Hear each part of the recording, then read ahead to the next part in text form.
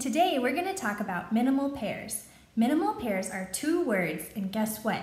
They are very similar, but there's one sound in one of the words that's different. If, when you say these two words, they sound the same, that means you made a mistake and you let a sneaky sound in there.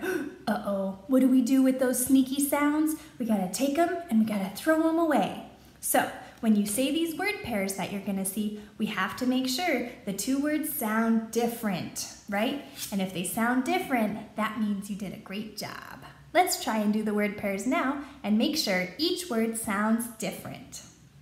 We have to make sure that in the second word of the word pair, you put this R in here. Each second word has an R in it, so be careful. You don't want to say bed, bed.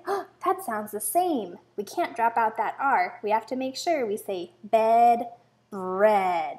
All right, I'm going to say the word pair first, and then you say it right after me. Let's go. Bed, bread. Peasant, present. Tuck, truck. Cab, crab. Boom, broom. Tyke, trike. Bake, break. Dumb, drum. Gas, grass. Fog, frog. Tie, try. Tip, trip. Eventually, the goal is for you to be able to do the word pairs all by yourself with a great sound as quickly as you can. But don't go fast until you can make sure you do it correctly. I'm going to go through the sheet and then I want you to pause the video and do it just like me. Bed, bread. Peasant, present.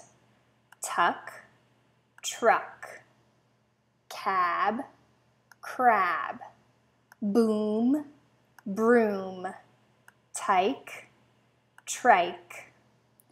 Bake, break. Dumb, drum. Gas, grass. Fog, frog. Tie, try. Tip, trip. Pause the video here and you do it just like me.